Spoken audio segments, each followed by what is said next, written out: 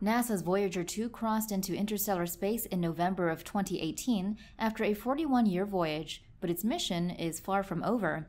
According to research published in the journal Astrophysical Letters, as Voyager 2 moves farther from our solar system, the density of space is increasing. This supports findings from Voyager 1, which entered interstellar space at a different location in 2012. The solar system's theoretical boundary is called the Heliopause. An article published on NASA's website describes the Heliopause as the place where the solar wind, which emanates from our sun, is no longer strong enough to push back interstellar winds from the surrounding stars.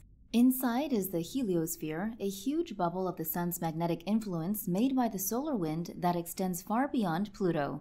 This bubble was thought to be shaped like a comet with a rounded leading edge and tail as it orbits the Milky Way. The heliospheric nose is situated between the two Voyagers. But a study published in the journal Nature Astronomy in March using data from NASA missions suggests the heliosphere may in fact be shaped like a deflated croissant. A 3D simulation created using the data shows a curving central bulge with two jets caused by the solar magnetic field shooting away from it.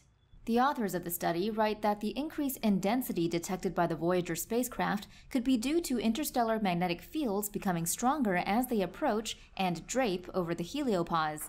Another theory is that the material blown by the interstellar wind might slow down and build up as it approaches the heliopause.